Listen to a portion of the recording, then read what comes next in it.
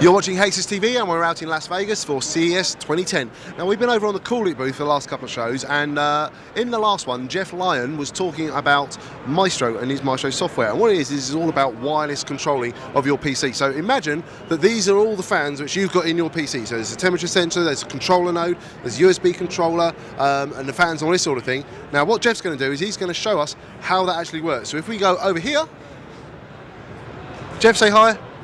Hi. Got him well trained. Okay, so Jeff, I've just explained that that board over there is representative of all the bits and pieces that you can control within the PC case. So show us what the software does.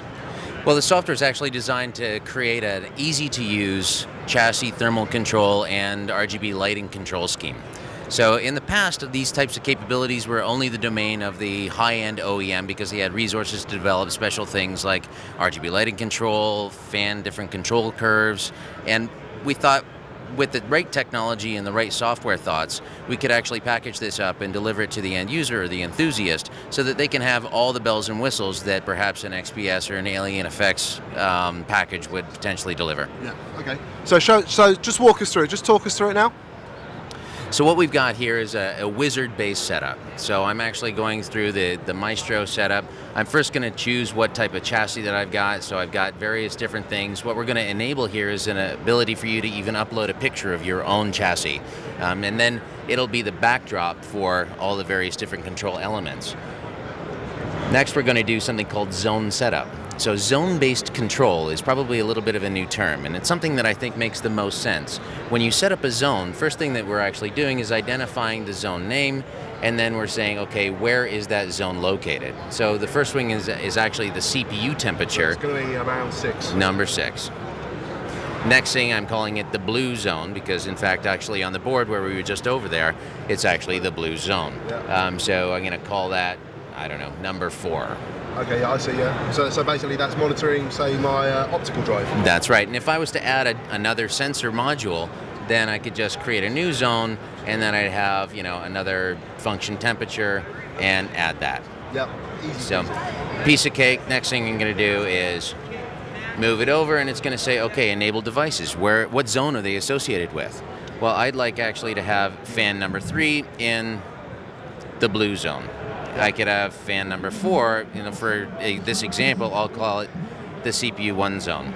And what that means is that the fan number 3 is going to actually be governed in terms of its speed reactions to the blue temperature sensor zone. Yeah. Next thing, I've got the LEDs on the right. I'm going to put those in the blue zone as well. Now, the reason that I would want to be associating the devices with the temperature, like LEDs, for example, is we can actually have those be dynamic. We can have the LEDs go different colors based on whatever temperature they're sensing. So if it goes red, we know we're overheating, and if it's blue, we know it's all cool, and if it's green, it's in the middle.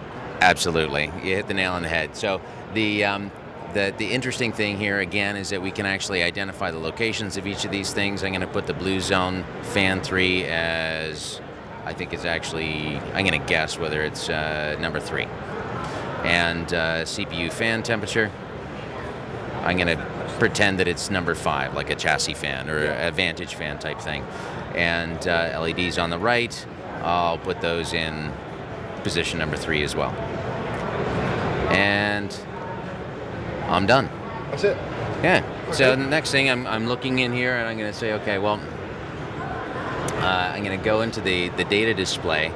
I've got the CPU zone, I've got LEDs on the right, I've got these various different fans. I'm going to associate, if I want to do reconfiguring on any of these, I can put the fan, add it to a zone, I'll put it in the CPU zone. So now it's over here. And it's going to change its speed based on the CPU temperature that's controlled. If I want to change how that fan reacts, I can just pick very quickly the quiet default, the performance default, or the extreme default. Or if I'm really wanting to tweak it out, I can go to custom control and create my own 5-point fan curve. So that's really for someone who hasn't got a girlfriend, surely? I would think, or don't want one. So the next thing is you can actually pick a fixed RPM. Now there's a subtlety to this that isn't necessarily obvious. A lot of people have adjustable fan speeds, and what they're typically doing is varying a percentage of PWM.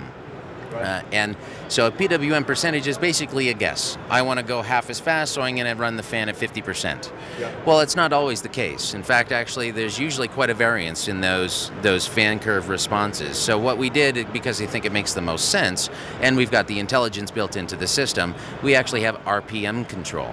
So what it's doing is, in fact, setting when it first turns on, it runs the fan, because it may not be ours, through a full range and remembers where all those settings are, RPM to PWM, and then it will attempt to set the exact RPM that's on there, and then after that first guess, it'll actually read back into its memory what the achieved RPM is and then tweak it a couple of times and zoom right in on the actual RPM, because that's, I believe, when you're setting up a thermal profile, you want to tune it by RPM, not percentage of fan. You want it something that's going to be accurate and not just kind of like sticking, yeah, about that. That's right. I mean, if we've got the technology to do it, why not? Yeah, fair enough. So after you go through that, we'll get to some of the fun stuff here. I want to change the color of my LEDs. I'll add those to the zone as well. We'll make them in the CPU zone. And I don't like them green. I want to change them to another color.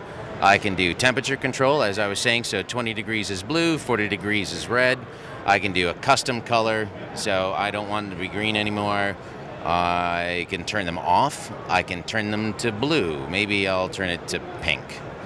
So when I get over, I could even have it pulse to have a nice little heartbeat, a little bit of dynamic activity, and I want my my PC to look like it's got some life to it.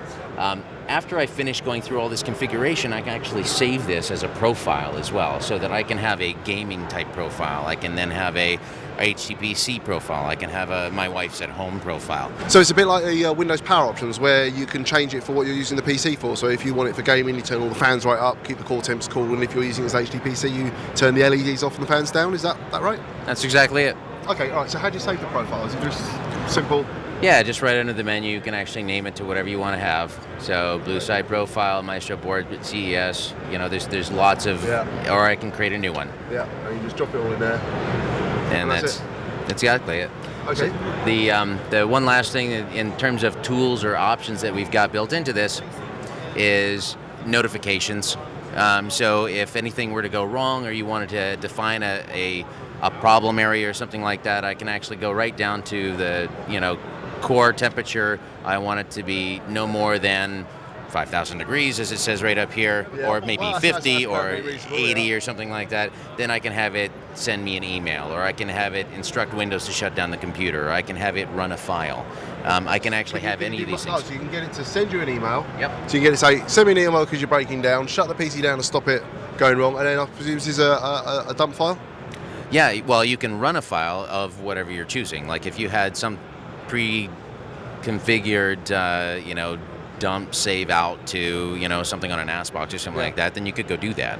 Okay. So, we could also even use the RGBs as something functional. We can trigger all the RGBs to flash red if something bad has happened, so that you get a visual indication immediately that something's gone wrong. Fantastic. Can you get it to say something like, launch missiles across the screen or something like that, just to scare the missus because she touched it and probably broke it? Well, you'd have to build that yourself and then just run the file. Okay. All right. Okay. And then what's its graphs now? Is it? Well, actually, what we did to have some fun, since we've got the wireless link into the Vantage screen, you can have your own image go onto the Vantage screen. This is a little image editor.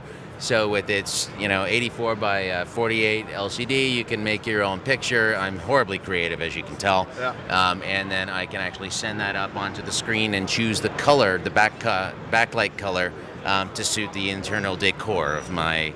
Yeah, see, that's just far too tempting with someone with a juvenile mind like mine. It really is. Because you know what I draw. Oh, absolutely. And I can't wait to see it on film. Yeah, I'm not going to because my boss is standing right there. Okay, well, you won an award for this, didn't you? You won an innovation award for this, didn't you? Yes, we did. We won a showcase award for the CES 2010 innovations. So have you won an award for the company to win the most awards? Well, we're working on that, but I think there may be a possibility to maybe up it for next year, one more. Okay, oh, well, there we go. Well, Jeff, thank you very, very much. Check back soon on HTV for more from CES 2010 out here in Las Vegas.